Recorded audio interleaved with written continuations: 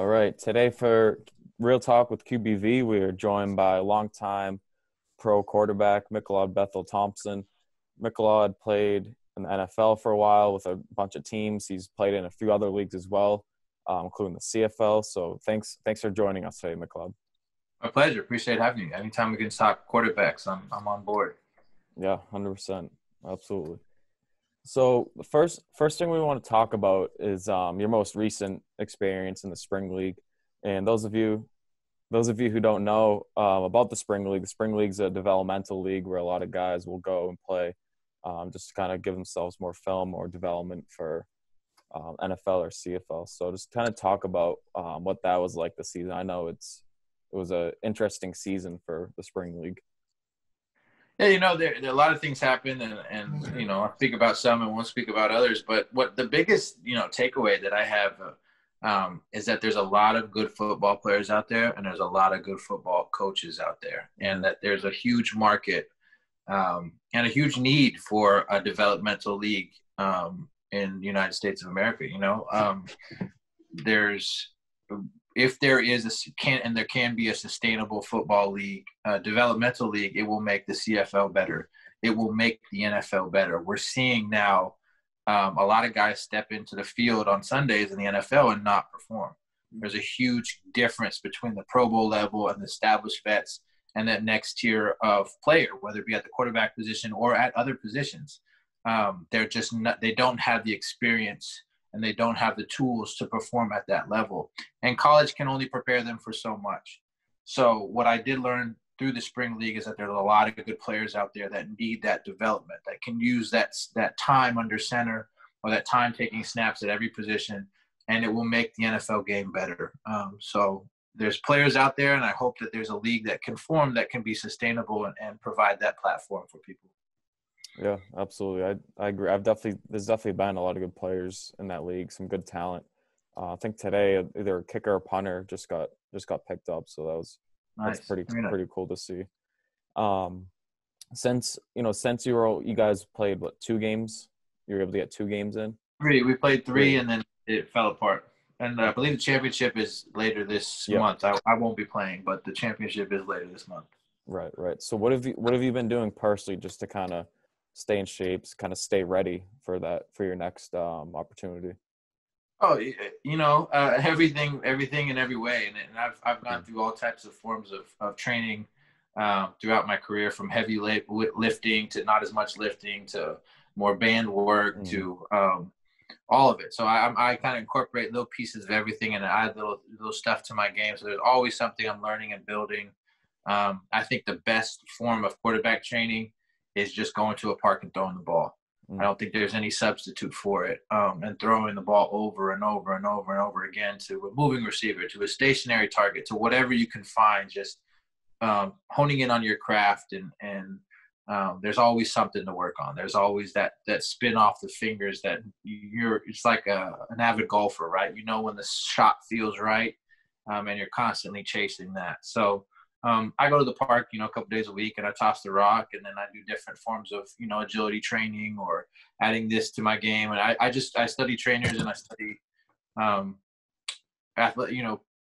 performance experts and try to pick up a little something each week. And there's always something you can add to your game.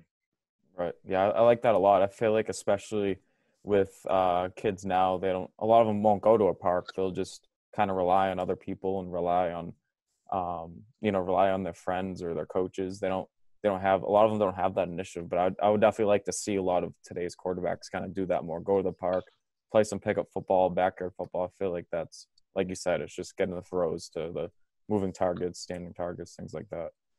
Absolutely. I think the quarterback position is about finding out who you are. And I think that that is a process. And the better you are as a quarterback, the more you understand who you are. I think that Russell Wilson understands his strength and he understands his weaknesses and he accentuates his strength. But if Russell Wilson tried to be Tom Brady, he couldn't last. He wouldn't make it because he's a different form. And just like Patrick Mahomes is a different form, and Aaron Rodgers, when they play at their best, is they're most authentically themselves. And I think that's a physical journey, but that's also a mental journey. and to be honest, a spiritual journey as well. And quarterback is such a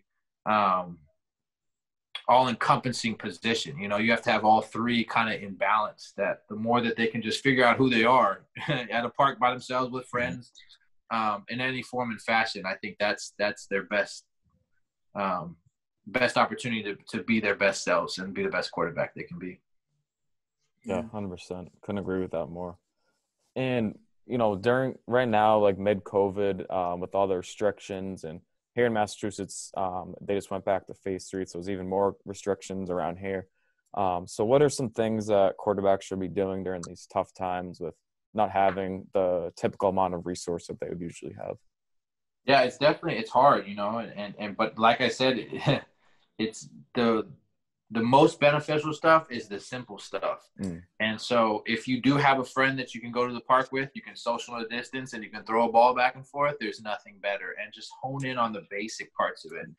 If you don't have a friend that you can go to the park with, one of my favorite drills is literally lying on your back and grabbing a football and throwing the ball in the air and feeling what it feels like to just spin off your fingers and see if you can spin it up in the air and have it come down and hit you right in the face, and spin it up in the air, have it gravity come back and hit you in the face, and then take your right elbow and attach it to the ground, and now spin it up and spin the ball and have it come right down. Just that simple feeling of it, you know, it's like a jump shooter shooting his shot, right? They want to feel it roll off the fingers. They want to feel it go into the hoop.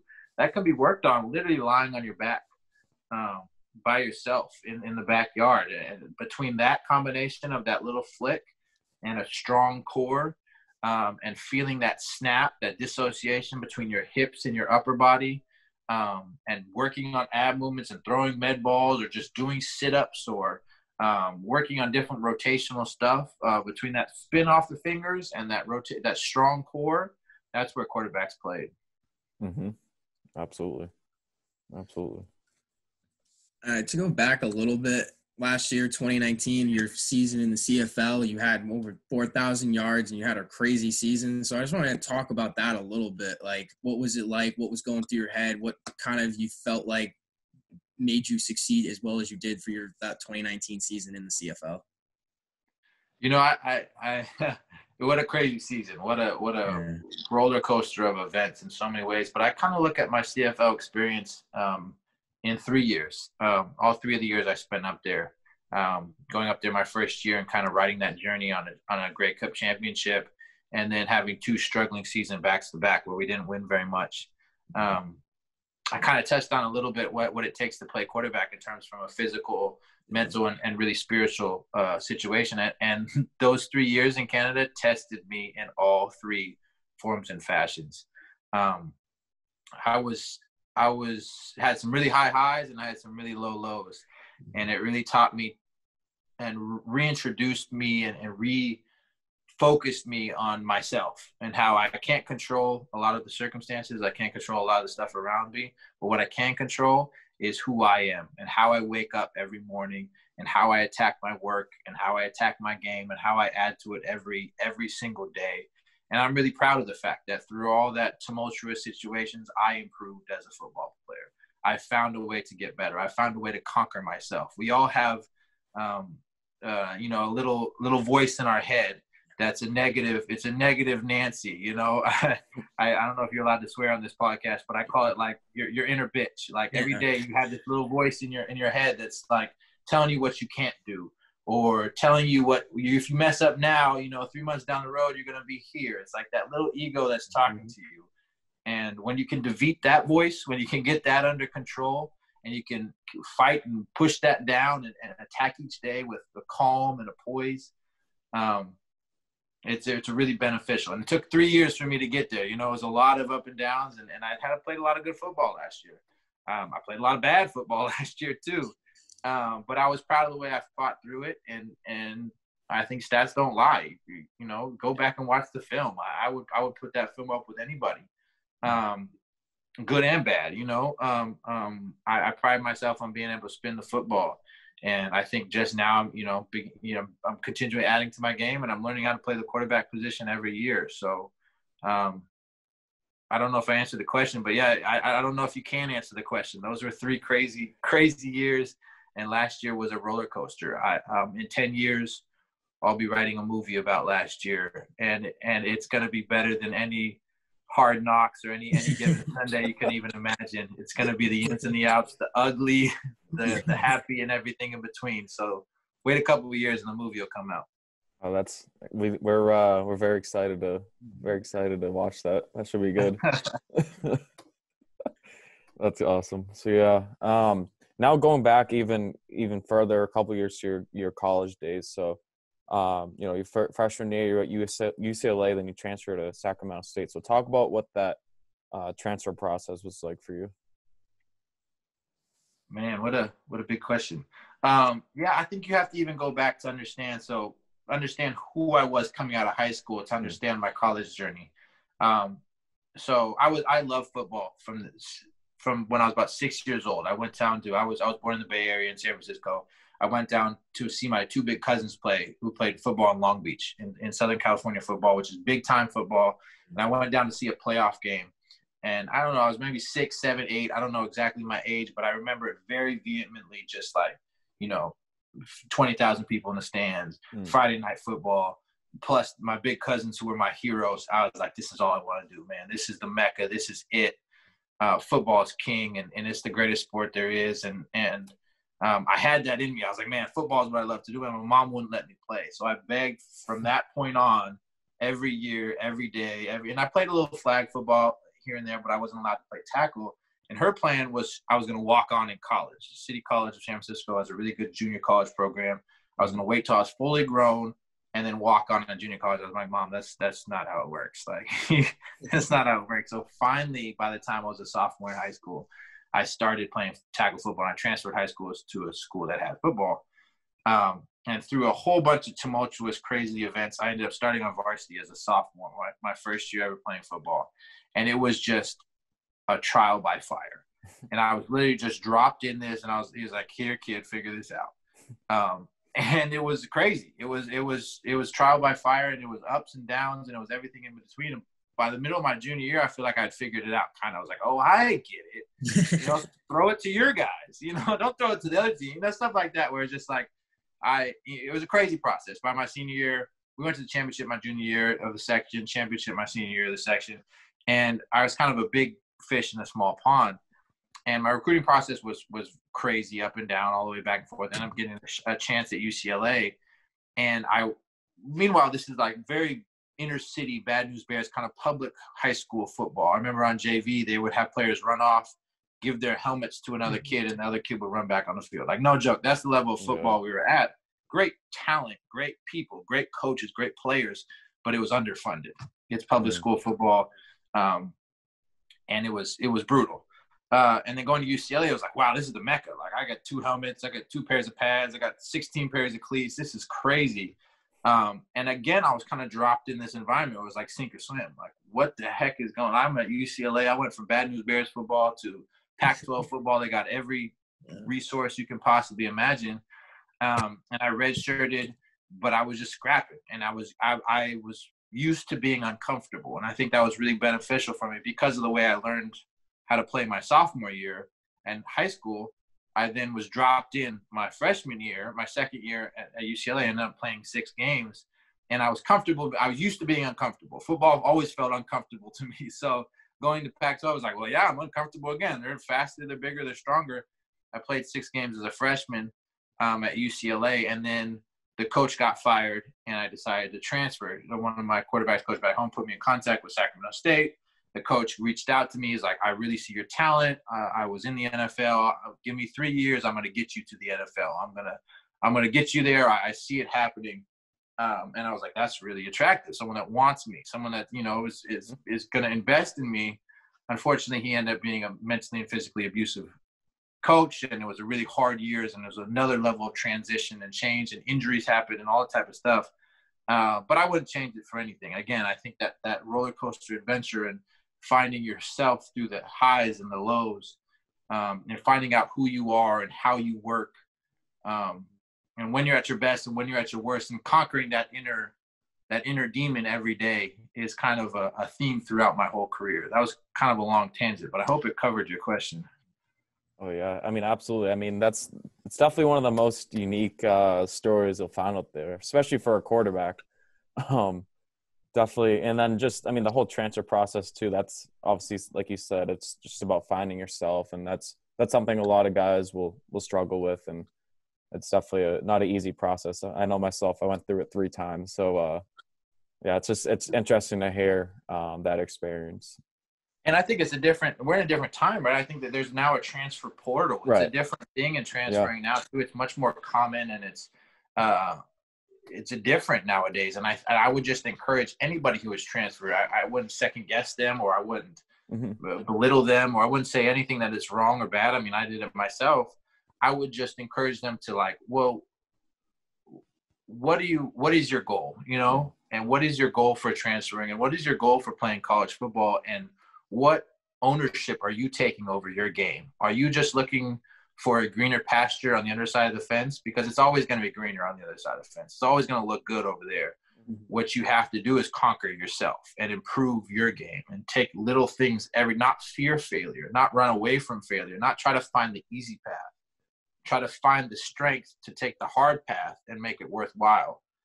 I think that's such a valuable kind of reframing of how you approach yourself. Like, I don't care if I fail, but if I fail forward, if I'm improving, if I'm strong enough to, fail and then get up and do it again, that's what the greats do. I mean, Russell Wilson's transferred, Aaron Rodgers transferred. The amount of guys that have gone through that, but they're always failing forward. They're always building themselves, and they have that level of inner confidence that they see a vision and they're going to go attack it. Yeah, 100%. Couldn't have been said better. And so now after college, what are some things that kind of put you on the radar for some of these NFL and pro teams? This is the journey. See, you start digging, and it just gets weirder and weirder and weirder. And by the end of this thing, you'd be like, "How did this guy survive? Like, what is going on here?" That's what. So I tore my ACL my sophomore year. I came back my junior year. I played well and had some good hype going into my senior year. There's a bunch of crazier stories involved in that, and we don't have time to go through that. But those 3 years were the most bizarre. Some of the most bizarre years of my life. But anyways, played good my junior year. Had some scouts come around my senior year, and I was the guy for the senior year. And I was like, I saw the NFL scouts in spring practice. I was like, oh, this is something. Maybe it's there. First game my senior year, I blew out my ankle against Stanford. My coach blocked my medical red shirt because he was trying to get the graduation rates up. Blocked my medical red shirt and then canceled the pro day that spring because he didn't want any guys getting looks. I don't know what the deal was. Anyway, and I was like, man, like, what do I want to do? Like, there's no reason I should think that I have a pro career ahead of me. But there's nothing else I want to do. And I'm really thankful to have a really strong support network and a really loving parents and loving sisters and brothers that really, are there to guide me. And my parents took me aside and like, well, what are you going to do? And I said, well, Mom, I really want to play football. Like, that's all I've ever wanted to do. And I said, well, take 6 months, we'll support you for 6 months. We'll see what happens. Take 6 months, attack, look at all the options. What can you do? Grind, put the work in and go see what's on the flip side of it. And if, after 6 months, there's nothing, then you got to go get a job. That was kind of the deal. So within 6 months, I left school. I graduated in December. I left school January, and I just started driving. And there was this arena team in San Jose called the San Jose SaberCats. And luckily, I had a connection through Sacramento State. Aaron Garcia, one of the great quarterbacks, played in the Arena League a long time. And I threw with him, and you put me on the field with anybody and I can outthrow pretty much anybody. That includes NFL quarterbacks. That's pretty much anybody. I take a lot of pride in the way I spin the football. So he's like, wow, you can, there's a look, like, go check it out. So I drove every day from Sacramento to San Jose, which is about 2.5, 3 hours, depending on traffic, about 3 or 4 times a week. And I just kept showing up. I kept showing up and I kept showing up. Ended up getting invited to training camp that spring and made the team. I beat out a couple other quarterbacks and I made the team to back up Mark Grebe, who's another Arena League legend. He played, 16 years in the Arena League, won multiple championships, threw for, 70-some thousand yards, just crazy career. It's great. And he really taught me how to be a professional and how to approach the game, and how to approach your teammates and how to show up every day with a matter of respect and hold your teammates accountable to a level of excellence, but also be genuine and be yourself. And I really am very appreciative for Mark Green and what he taught me. I played a couple of games here and there as he kind of banged up that year. So I got to play some games. I did pretty well. And then Jim Harbaugh, who recruited me out of high school when he was at University of San Diego, had just gotten the 49ers job. Mm-hmm. So he brought me into camp as a camp arm. And that kind of it was a huge step up and huge foot in the door. Mm-hmm. And from there, the NFL/professional journey continued, and it kind of was the lift up I needed. Right. Absolutely. You were just talking about it a little bit, but after your NFL, you had a journey through many different teams. So how was that with your family and keeping your friends and kind of picking up and just moving every time you got something or a different team or something else, another new opportunity came up? How was that with how did you deal with that? And because I know I can imagine it's a lot of stress not seeing the loved ones and your friends, and just talk a little bit about that. Yeah, really good and then really bad. It was crazy. From there, I went to the UFL, played there with the Mountain Lions, and I went to the Dolphins, and then Vikings, and then kind of bounced around everywhere. So at the beginning, it was it was such a great adventure. It was like a new city, a new challenge, a new something to work on, something to add my game. And I was a little wide-eyed and, kind of overwhelmed. I was like, I'm just so excited to be here. How can I get better?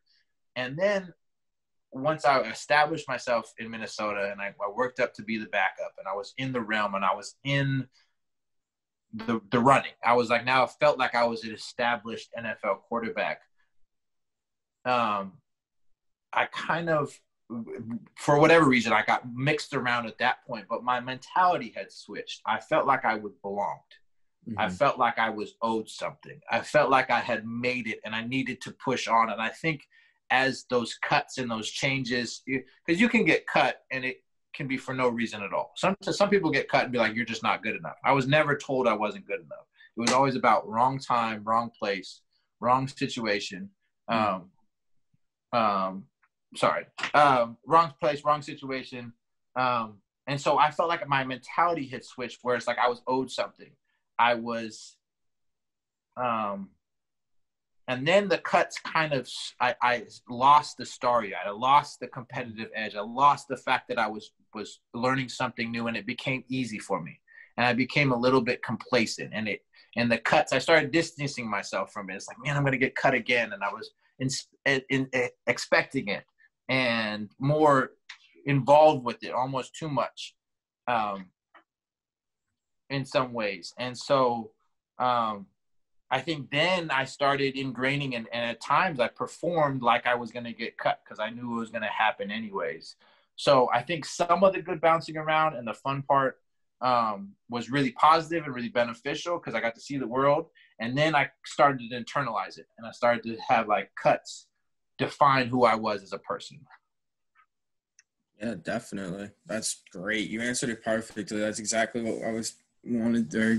That I was expecting. There was a lot of journey, a lot of stress, a lot of everything going into that.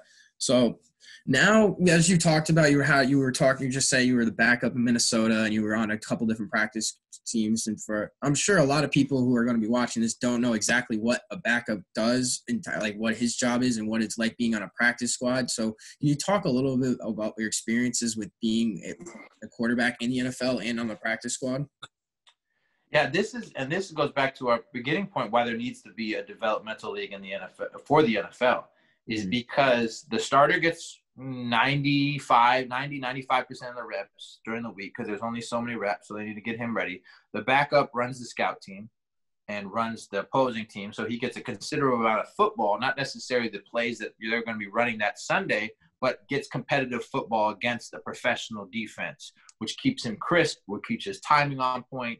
The third guy doesn't do anything, really throws, balls on routes on air, throws to, some drills he can work in. They're doing all the individual stuff. They're doing all that stuff, but they don't do anything else.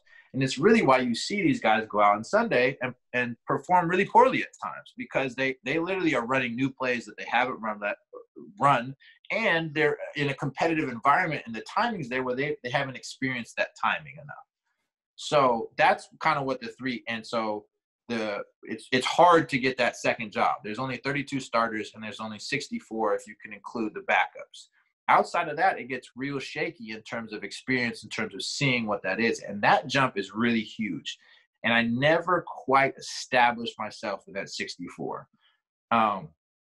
This may sound braggadocious. It may sound arrogant, but I'm better than some starters in the NFL. If you line me up and throw the ball, I'm better than a considerable amount of starters in the NFL, and I'm better than a lot of backups.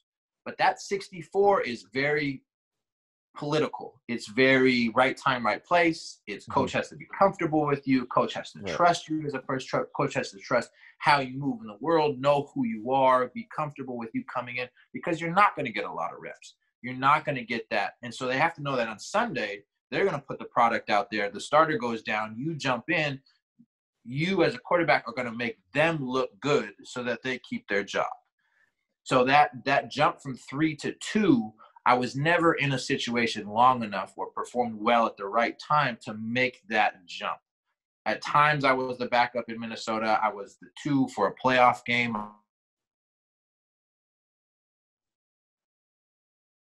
Game time, and I never got that status as that top 64. And I think that as a whole, if you took that 3rd spot and the 4th spot that's not even on the roster a lot of the time and put them in games and got them playing, you would see a lot better product and a lot more quarterbacks make that rise and improve out of college. And you saw it when we had NFL Europe. You saw Kurt Warner. You saw Mark Bolger. You saw Jake Delhomme. All these guys that won championships. They all played in NFL Europe. They all got that experience. You're seeing it now with P.J. Walker with Carolina. You know, a guy who came in and looked comfortable because he just played, 6, 7, 8 games at a professional level. And so that jump is really huge from 3 to 2.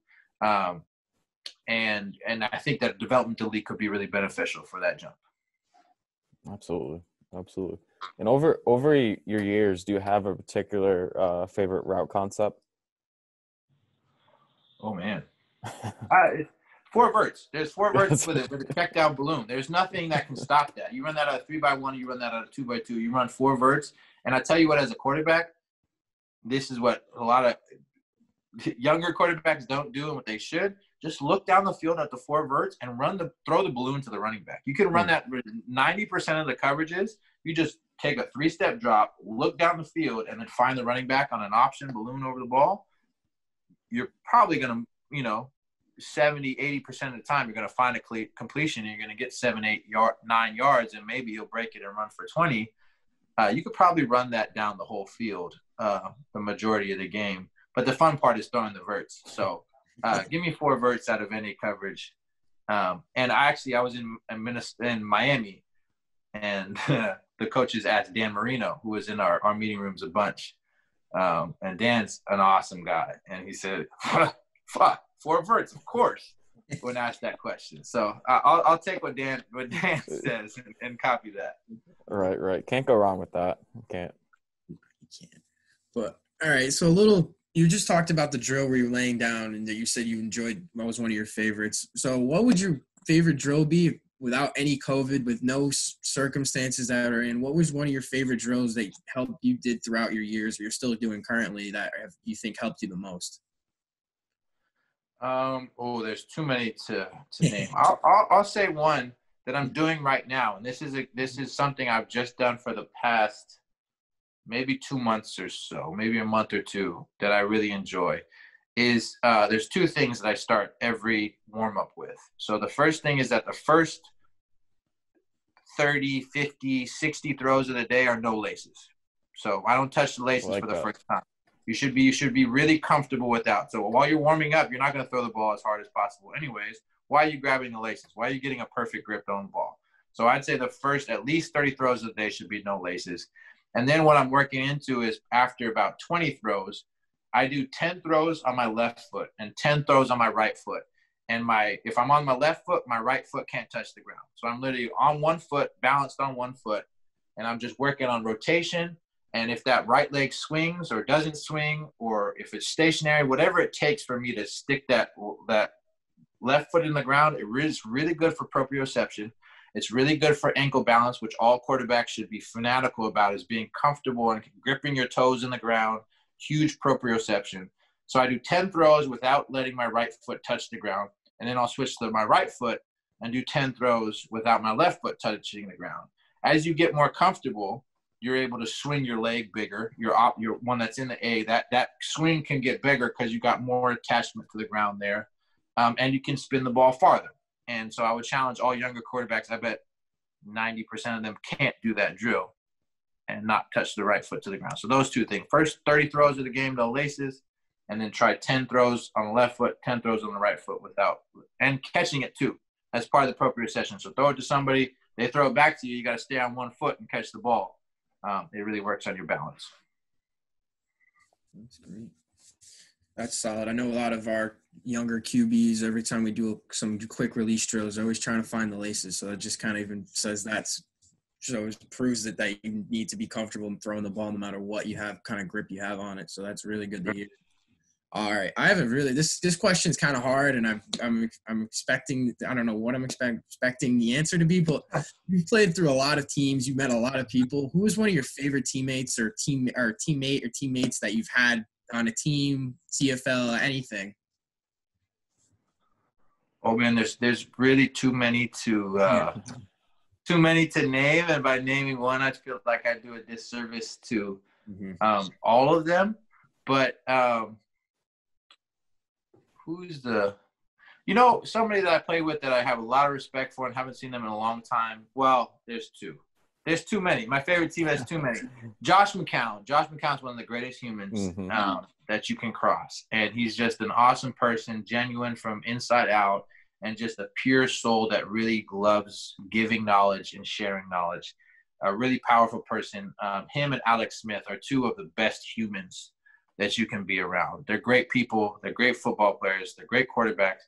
But above all else, they're great humans. And so those two guys, I think I just would do a shout out to those two.